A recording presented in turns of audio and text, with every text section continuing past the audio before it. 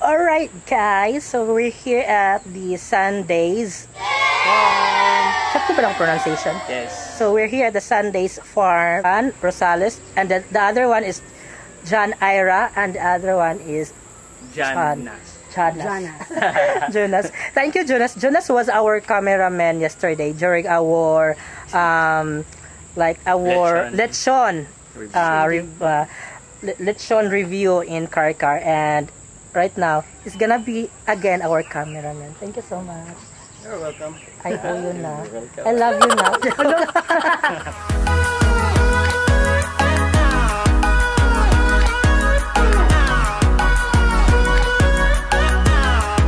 Welcome back to my channel. This is Medyo boy, and I'm again with John and Ira. Hello. And we're here again in Carcar City, and actually it's in Valencia, Carcar City. And since we had our lechon yesterday, so we decided to nature tripping. So nandito po tayo ngayon sa Sundaze Farm. Tell them why it's called Sundaze. Sundaze because it's like an art of relaxation to give you peace of mind. So that's it, Sundaze. Yeah, So let's find out if it's going to give us a peace of mind. and tomorrow this is gonna be called Monday.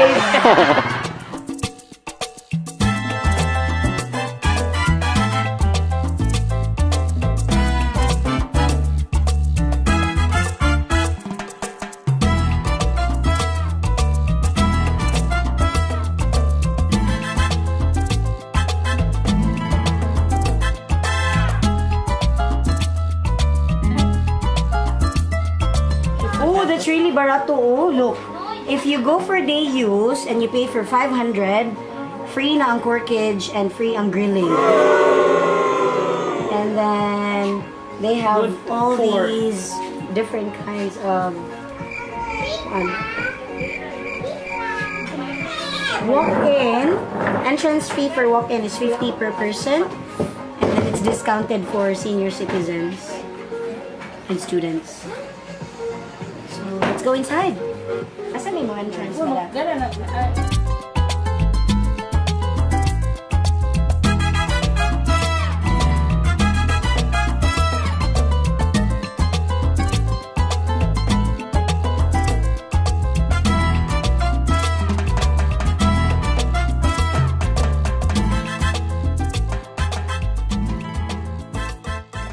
guys, this is the view in Sundaze Farm. Yeah, look, span. Hinahinay lang. And then that's the aerial view. So it's really a farm. It's a farm that, you know, like the usual farm na makita mo. Yeah, but where are the farm animals? Oh, here we are. These are the farm animals. Yeah. Let's go down. Let's go down, guys. Let's go down, guys, so we can see the other side of this farm.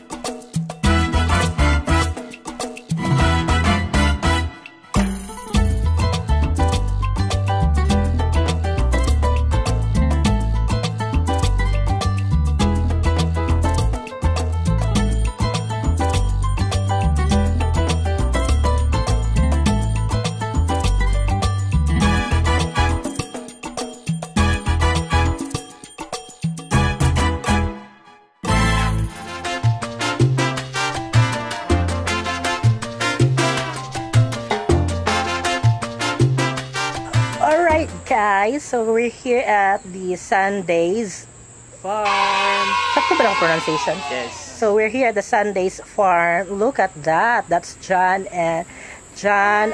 That's John Rosales, and the other one is John Ira, and the other one is Jonas. Jonas. Thank you, Jonas. Jonas was our cameraman yesterday during our like our lechon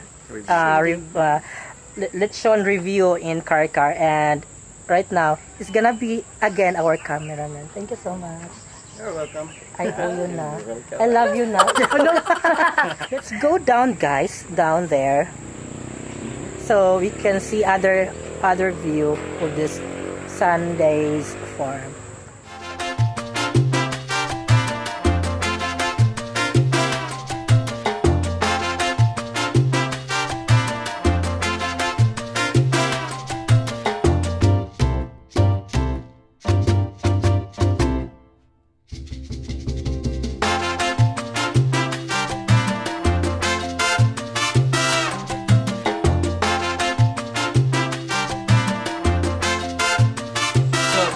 To tell the wish?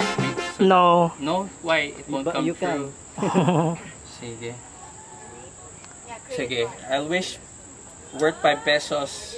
This would come true tomorrow. I would believe the wish ko well. Another 5. 20 pesos aning a wish. Ang dami. Another leave. Oh yeah. Hagi.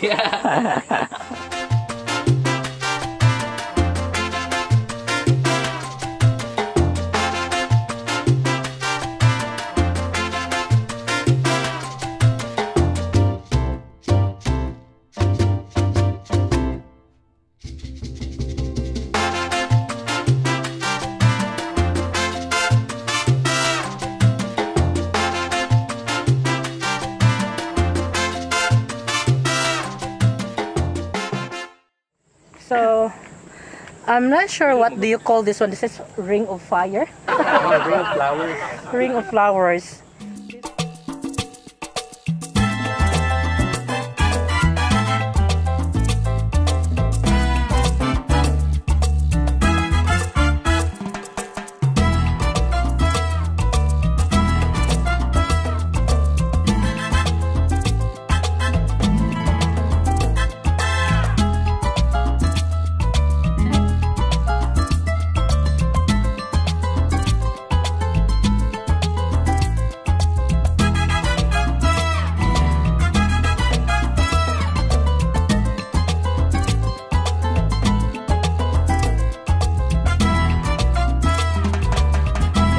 We called mirror, mirror, who's the prettiest among the all.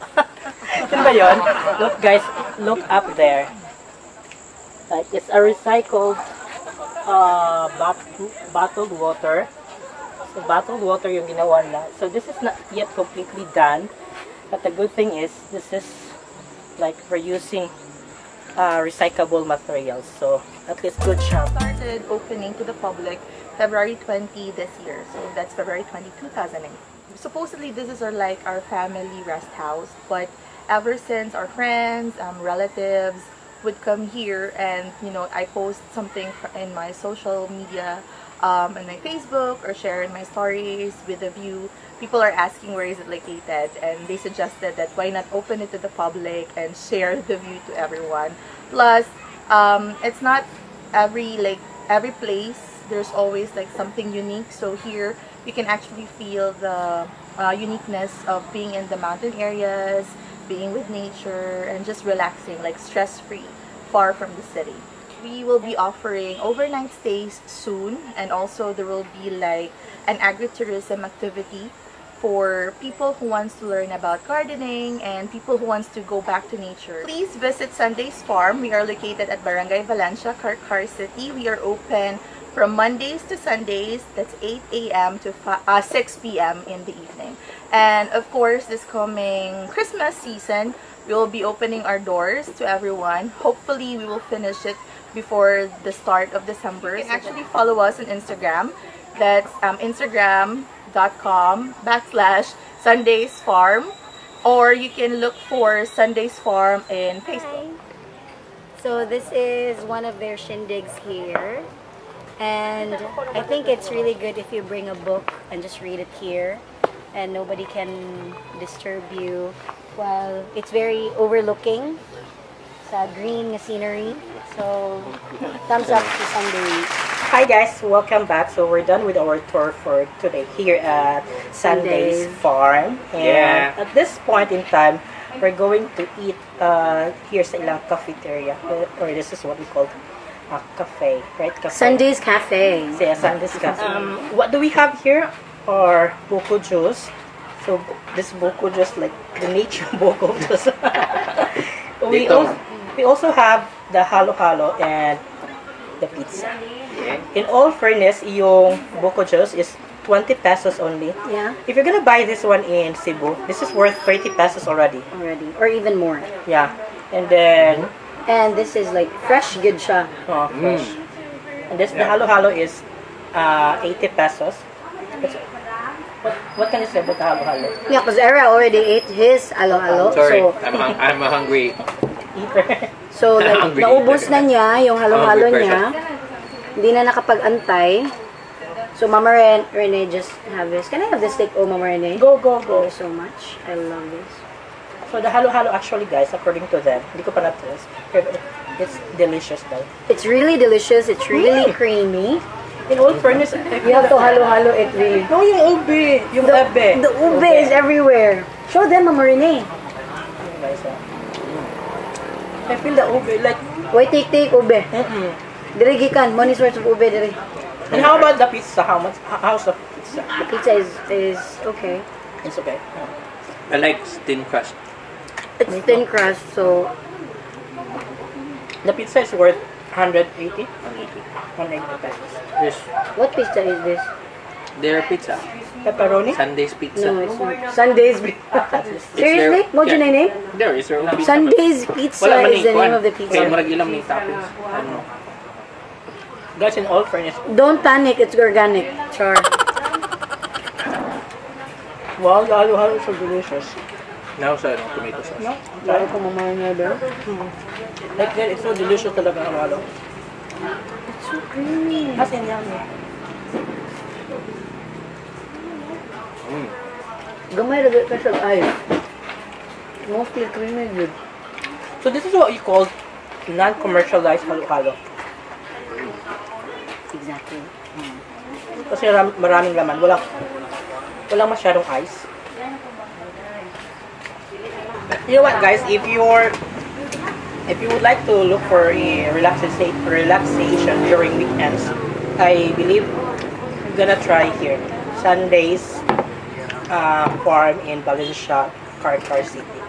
Thank you so much, John, for inviting us in Carcar. Yeah, for 2 days. For 2 days. And thank you so Actually- much for coming, guys. Actually, guys, we're not supposed to be here because we're supposed to have the unlimited seafoods, but kasi naumay kami sa kakakain ng lechon kahapon. So, John suggested na punta kami dito. Yeah, we've been eating the whole weekend, so we Drinking decided to just buko juice, not beer. so we decided to just come here and relax. So, guys, there you have it, our cover here in Sundaze Farm in Valencia, Carmen. And again, I would like to say thank you so much for Ira for, joining with us, Thank John you. for the invitation, and Jonas, our cameraman. Jonas. Guys, do not forget to subscribe, hit the notification bell, and the subscription bell below, and the I button for more videos. Thank you so much. Till our next journey. Bye.